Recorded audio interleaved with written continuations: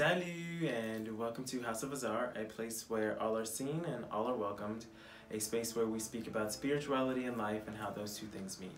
My name is Rashidi and welcome back to my channel.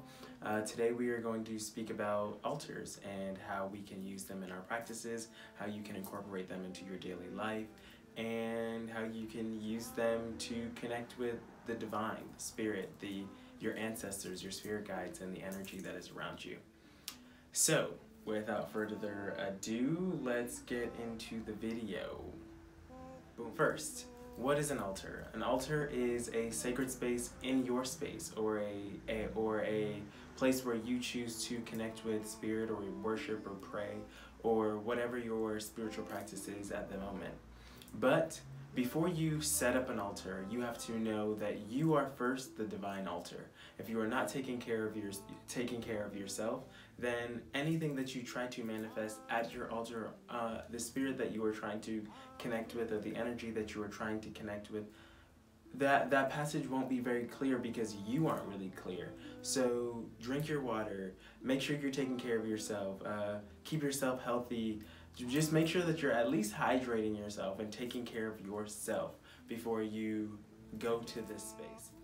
Your space of residence is your primary or your first altar. If your house is dirty, if you have things growing in corners of your room or of your kitchen or whatever, and you're trying to set up an altar, spirit isn't going to connect with that. It's like, well, I don't even want to enter the space that you're trying to call me into. So make sure that you're taking care of your space first. That is the first practice. If you can maintain a space, if you can try to keep a clear mental space, then when you create that physical altar, all of those channels will be open. So yeah, make sure that you're taking care of your physical space first. Third, how to set up an altar. You don't really need anything to set up an altar because our ancestors and the people that came before us didn't have much. Or even if they did, they didn't have all of the trinkets and things that we have nowadays in today's society. So you don't need anything in order to manifest or communicate or just like take a moment for yourself. You don't need any physical anything. So know that. So if you are in a space where maybe your spiritual practice is something that is demonized or something that is criticized a lot, or maybe you are too young to even purchase or like try to have your own sacred space, know that you don't need any of those things. But if you can, if you are trying to do something like ancestor divination, or if you're just trying to call on any spirits, just have water. Water is life. Water is the thing that we need in order to move. So why wouldn't you think that the energies that you're trying to call on, why wouldn't they need that too? So first, water. Second, a candle.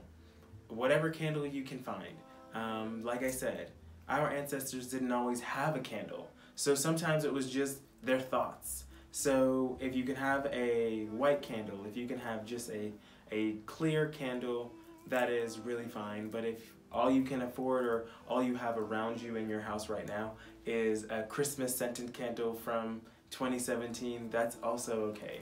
Your intention is what matters. And third, I think that you need to have some kind of writing tool or a piece of paper or something that you can write your thoughts down on. So even if you don't have a spiritual practice yet, maybe this is just the space that you use to journal, or the space that you use to pray, or whatever the case may be. But if you can document those things, that is always great. But if you have a more advanced level of access, let's say, or I don't know if that makes sense, but if you have more accessibility to other things, I think that it's always great to have all of the elements represented on your altar at the bare minimum. So you can have a feather for air, or you can have an incense for air. You can have a plant or a leaf or something like that for earth. You can have a glass of water for water, and you can have a candle for fire. So to me, that is the basis. Those are the bases or the basic things that you need for your altar work. I will one day do a more extended video on how to use your altar, because you can use your altar as more of a shrine for your ancestors and have photos and things like that. Or it could be for a certain deity like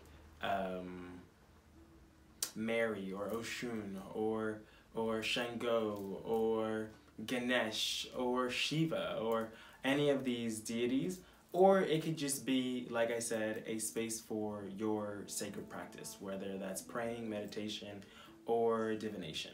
So yes, now on like the fourth-ish topic of altar work, there is a lot of stigma around altars and different religions not believing in them, and whatever the case may be. I'm not going to give them that much space or energy in this video, but I do have to address it, or I feel like I need to address it, because so many times I've come across people that believe that altars are really bad or whatever. But deep inside of our being, like, our ancestors exist. And if you look around your house, or the next time you go to someone's house, or the next time you go inside a church or anything, you will see an altar somewhere. And most of the time this altar is for a deity. Let's say if you're in a Catholic church, this is Mary or one of the saints. If you're in a Christian church, you will go into the church, and down the middle of the aisle you see a cross, or even the pulpit for the pastor, and you have 2 bouquets of flowers or 2 things next to it, sometimes even candles or whatever. And the reality is that is an altar. Sometimes you go into someone's house and they say that, oh, it's just their aesthetic. But to me, deep down inside, spirit is manifesting the altars that they want in their house. And typically that is an altar of themselves. And you have a picture of them with 2 smaller pictures of them with maybe 2 candles hanging beside it or something. So yeah, check for those things the next time that you go somewhere, and you'll see that altars exist everywhere in our society. And don't be afraid to use them. Don't be afraid to invite a certain intention into your house when you create them. It's just a different way of mindful living and spiritual connection. So I hope that this video was helpful to you, and until next time, stay beautiful. And if you would like to join the Royal House of Azar, leave a crown emoji in the comments, or leave me any other tips or ideas that you have for videos, or even for your altar. I know that I didn't cover everything in this video, but I just wanted to put some information out there. Gros bisous, stay beautiful.